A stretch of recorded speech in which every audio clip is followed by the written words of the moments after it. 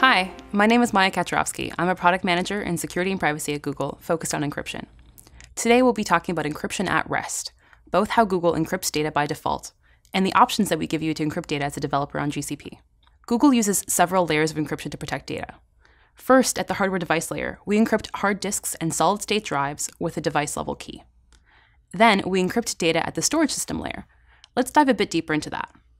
To understand how storage layer encryption at Google works, you need to understand how Google stores your data. For example, when you upload a cat video to Google, it's broken into subfile chunks for storage and distributed across Google storage systems. Each chunk of data is encrypted with an individual encryption key, so that no two chunks of data will have the same encryption key, even if they're part of the same Google Cloud Storage object, owned by the same customer, or stored on the same machine.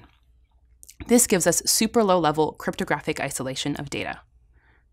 Access control lists ensure that each chunk can be decrypted only by authorized Google services using data encryption keys. These keys encrypt data chunks and are stored with the data chunks themselves. And of course, we never store unencrypted keys on disk. In fact, the data encryption keys are themselves encrypted with another key for storage, called a key encryption key. This is commonly referred to as envelope encryption because one key is enveloping another. The key encryption keys are stored centrally in Google's internal key management service. Using a central key management service makes storing and encrypting data at Google scale manageable and allows us to track and control data access from a central point. Data stored in Google Cloud is encrypted at the storage level using either AES-256 or AES-128. As a customer, you can use our default Google encryption just by using Google Cloud.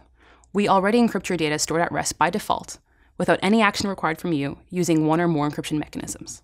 For additional options, we offer a cloud key management service that lets you generate, use, rotate, and destroy the encryption keys that you manage.